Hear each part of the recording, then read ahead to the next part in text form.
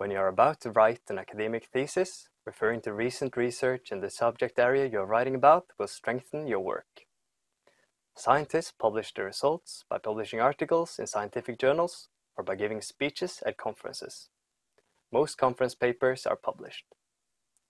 In ORIA, you can find scientific articles and conference presentations, but most of them are registered in special databases. You find a list of such databases for technology and science from the library's main page.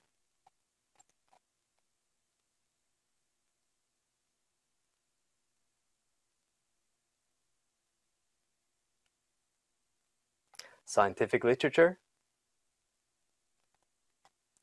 databases by subject, and science and technology.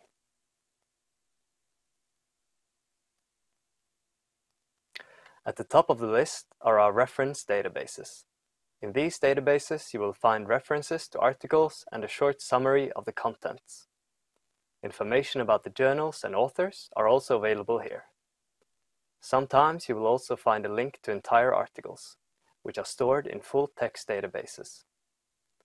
Our full-text databases are at the bottom of the page. Many publishers and organizations have created full-text databases. These contain the complete texts of scientific works.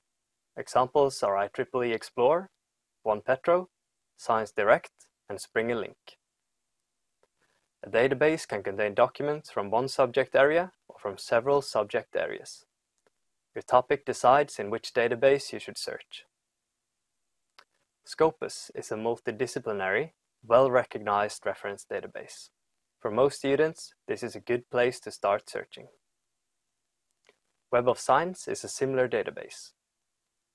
And if you're studying chemistry or related subjects, SciFinder is a good place to start. For math students, MathSciNet could be the right database. Try several databases when you're looking for information.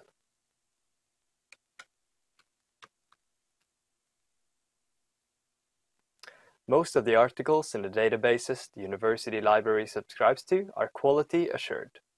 This means other scientists have approved the scientific content. This is called peer reviewing.